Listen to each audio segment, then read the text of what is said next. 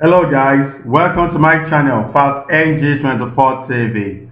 So the gubernatorial candidate of the People's Democratic Party (PDP) in Lagos State, Abdul Azeez Olajide, who is popularly known as Jandor, has stated that he is the only governorship candidate that is fighting the idea of Lagos State.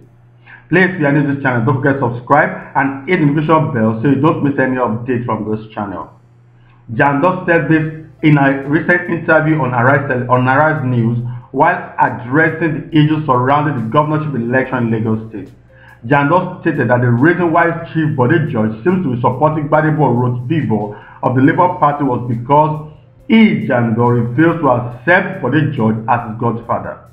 He also said that the godfatherism in Lagos cuts across boards as he alleged that the APC governorship candidate in Lagos State, Sanwo-Olu, is telling those who can't vote for him to vote for Labour Party in the governorship election.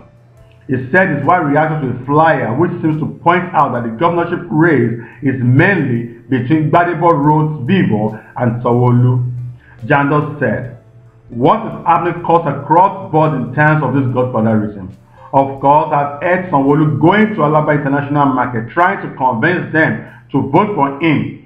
At the end of the day, he ended by saying, if you are not going to vote for me, vote for Labour Party."